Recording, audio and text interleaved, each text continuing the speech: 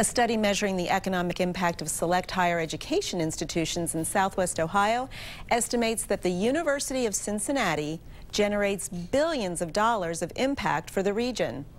The study by UC's Economic Center on behalf of the Southwestern Ohio Council for Higher Education estimated UC's economic impact at $3.3 billion. UC was the only major four-year university in the region included in the study.